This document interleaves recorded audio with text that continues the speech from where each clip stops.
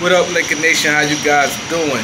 Here with your boy Kareem. What up? First, I want to talk the keys to winning for each team. I'm gonna break down the keys to winning of each team. I'm gonna start with Phoenix. First, Phoenix need to limit Chris Middleton early. They cannot let him get hot. Chris Middleton, when he get hot, he could be a very, very dangerous player. Giannis pretty much going to get his. So the key is I will put Mikal Bridges on him and just have him smother him. And let, if other guys get off, let them get off. But you have to get Chris Middleton early. And also the start of the third quarter, because sometimes he could be cold in the first half, in the third quarter, and he could start turning it up. So you got to get a little physical with him, bump him, get him off his comfort zone. And also, as far as Jrue Holiday, he's not explosive offensively like Chris Middleton.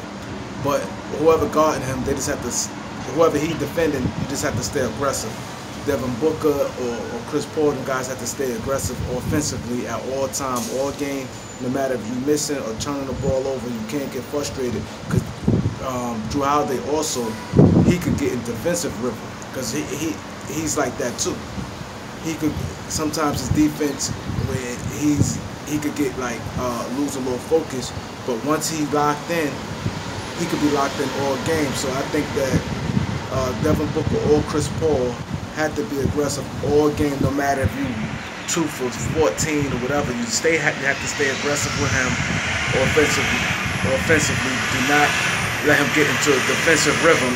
And Chris Middleton, you just had to, like I said, be physical with him, frustrate him. Do not let him start going on these tears when he's knocking down 4 3-pointers in a row, and he getting that rhythm. He in that rhythm, you're gonna lose. Giannis pretty much, you can't really do too much about Giannis. Giannis gonna be Giannis. But Ayton cannot lose his confidence. I'll go to Ayton early and let him establish something offensively. So now, as far as the key to Milwaukee, Jrue Holiday must stay committed defensively and be a pass or whoever he guarding. He got to limit him possessions, limit Devin Booker's shots. If he defended Devin Booker, limit his shots. Do not frustrate Devin Booker, get in his chest. Devin Booker is not going to really put the ball on the floor when Jrue defended him. So you have to he can remain close on him. As far as Chris Paul, just keep doing what he doing. Be a little physical with him. Chris Paul get frustrated at times. Stay up on him, and offensively, Jrue Holiday gotta be aggressive. Do not pass up easy shots. Go to the basket. I think if we go to the basket a lot on Phoenix don't really have much going to the rim. Once you go to the rim, you have Giannis right there for a lob, or you could take Ayton. You gotta stay aggressive. I wouldn't take too many 3-pointers. Go to the basket. Get Brook Lopez involved early.